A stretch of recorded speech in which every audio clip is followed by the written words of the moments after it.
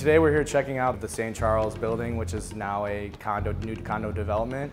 It was an existing Catholic school that catered to the Catholic Church, Saint Charles, next door.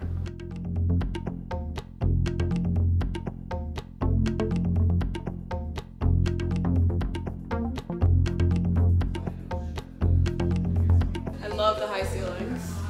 It looks bigger than the 1,200 square feet. And they've got big furniture in here too. It's awesome.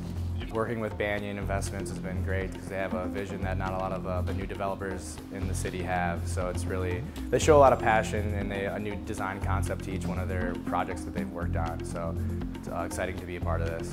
We wanted to deliver something that was that wasn't run-of-the-mill. We wanted to deliver something which would surprise people. Right now in Detroit, there are not too many developments with 12, 15, 19-foot ceilings. There are not too many developments with 12-foot corridors. There are not too many developments with the graciousness of space and with the sturdiness of construction. There's 3 phases, this being the first.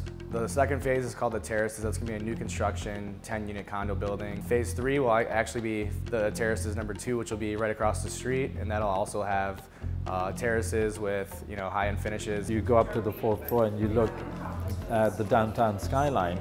It's no more than 5 minutes away. So it takes you a heartbeat to get there, and yet it's a world away because you get to live in a neighborhood.